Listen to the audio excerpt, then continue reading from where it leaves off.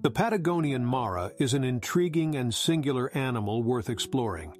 This hefty rodent, also referred to as the Patagonian hare or dillaby, is indigenous to the grasslands and shrublands of Argentina, Chile, and other South American countries. Appearance and behavior.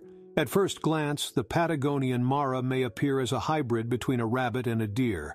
It has lengthy and powerful hind legs that aid in running at speeds up to 45 kilometers per hour. The brownish-gray fur blends in perfectly with its surroundings. One interesting fact about Patagonian Maras is that they form lifelong monogamous pairs. Mated couples create burrows in the ground and work together to raise their offspring. They are also sociable creatures and can form groups of up to 15 members. Diet and habitat. The Patagonian Mara is an herbivorous animal whose primary sustenance comprises of vegetation such as grasses, leaves, and fruits. Occasionally, they consume insects and other small animals. Their ability to survive in arid environments is enhanced, allowing them to survive on little water and obtain most of the necessary moisture from the plants they consume. Conservation status.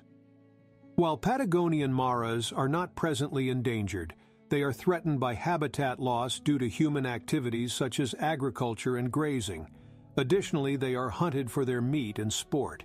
People are working hard to protect the natural homes of Patagonian maras and to educate the public about the significance of preserving these remarkable animals.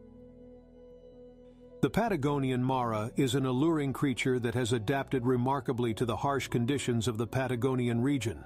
From their distinctive appearance and behavior to their importance in their ecosystems, there is much to learn and admire about these animals. Thank you for watching, and please subscribe to learn more.